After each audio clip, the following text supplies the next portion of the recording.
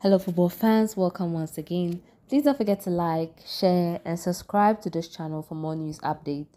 Chelsea received triple injury boost at Cobham training ahead of Bournemouth, including fresh Broja update.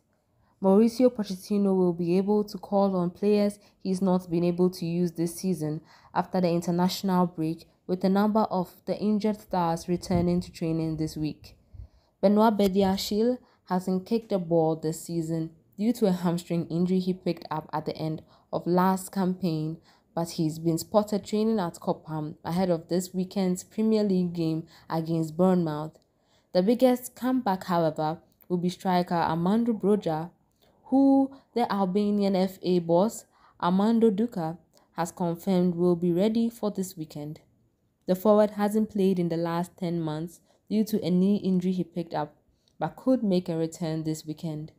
Then there's the case of a player like Mudryk, who looked like he had picked up a knock in the game against England, but returned in time to train well today.